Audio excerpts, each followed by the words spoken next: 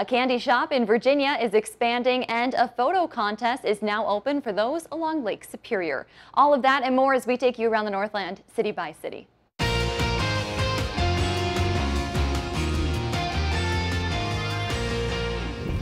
We start tonight in Hayward, Wisconsin, where they are in need of some volunteers. The Hayward Muskie Festival is officially 1 month away, and the Chamber is calling for volunteers to help with the fun-filled weekend.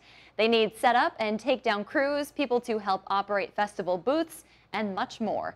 Muskie Fest runs June 25th through the 27th, and we will have the volunteer sign-up sheet on our website. By the way, all volunteers will receive a free Muskie Crew t-shirt.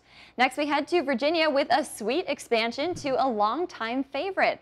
Cane Lake's Homemade Candies is expanding. The expansion will be located right next door to the current shop on Chestnut Street. The new location will feature an expanded sweets selection with extra licorice varieties, trail mixes, and while supplies last, caramel corn. The new shop will also have a candy museum, historical advertisements from the Iron Range, and directional markers to other local attractions.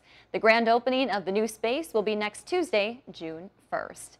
And we'll stay in Virginia because today Range Mental Health Center celebrated its 60th anniversary.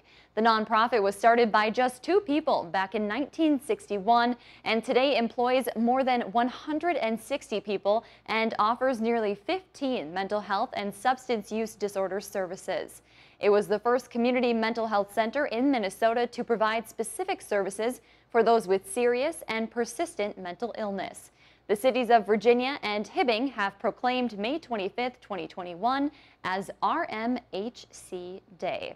And we wrap up tonight across the Great Lakes. Today, the Detroit District of the U.S. Army Corps of Engineers announced that submissions are open in their 6th annual photo contest. They're looking for photos that highlight Corps of Engineers sites across the Great Lakes. The top 12 photos will then be chosen for the 2022 downloadable calendar. The deadline to enter is June 6th, and voting will take place on the Detroit District Facebook page. The Sulaks Visitors Center Association will also award the top 3 photographers a plaque featuring their photo. If there's something going on in your neighborhood that you think we should know about, send us an email and it might be featured as we go around the Northland, city by city.